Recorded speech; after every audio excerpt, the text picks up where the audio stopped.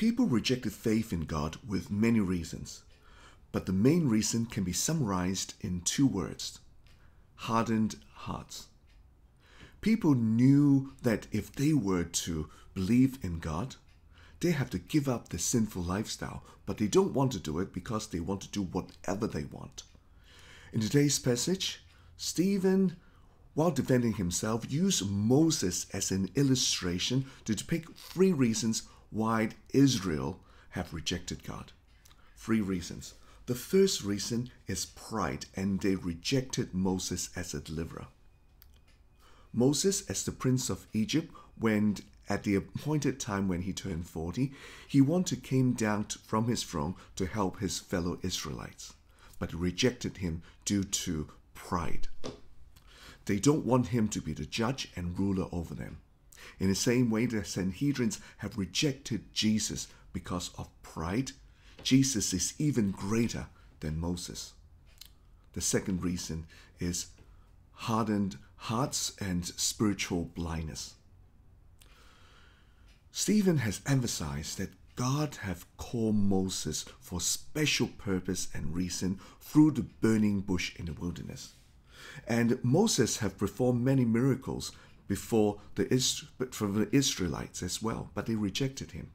In the same way, Jesus has performed many miracles, resurrected the dead and resurrection himself, but they rejected Jesus in the same way. The third reason is the love of idols. While the Israelites were waiting for Moses when Moses was spending time with God in Mount Sinai, they want to return to their own idols. They asked Aaron to make an idol in the form of a golden calf. This bring wrath from God and brought judgment to themselves. In the same way of today, many people want their own idols instead of God. My application today is there are many people that rejected God because of hardened hearts and pride. But the good news is God still loved them.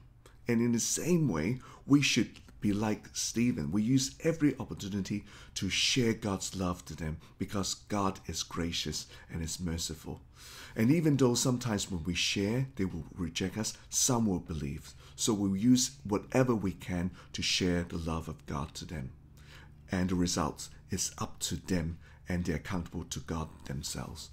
My prayer today is, Father, we are sorry that we've rejected you many times because of our ignorance, our pride, and our love of idols. Help us to love you more than what we love ourselves, and to share the gospel around the world so that people will know you and can escape from your wrath and receive eternal life in you. In Jesus' name I pray. Amen.